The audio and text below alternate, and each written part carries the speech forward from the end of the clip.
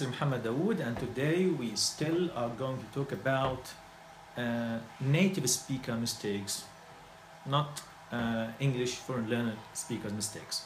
So these things we hear in the Canadian movies, in the American movies a lot, but be careful, because if you are going to say the same, you are going to be in trouble in TOEFL exams, for example, or in getting the meaning.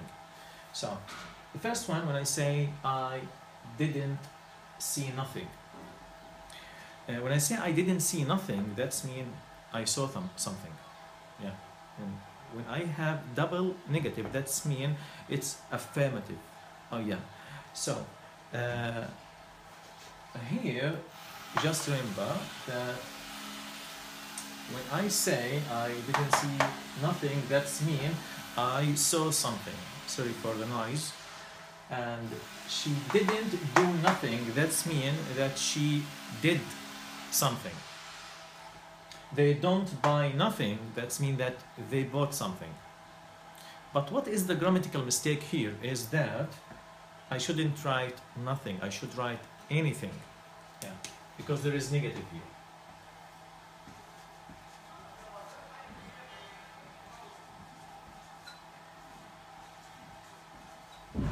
So I should say I didn't see anything. She didn't do anything.